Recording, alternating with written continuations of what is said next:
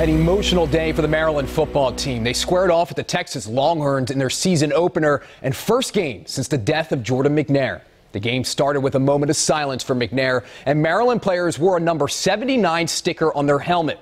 On the Terps' first offensive play, they took the field with only 10 players, leaving an open spot on the offensive line in honor of McNair. After a lengthy weather delay, the Terps went on to stun the Longhorns, coming out on top 34-29.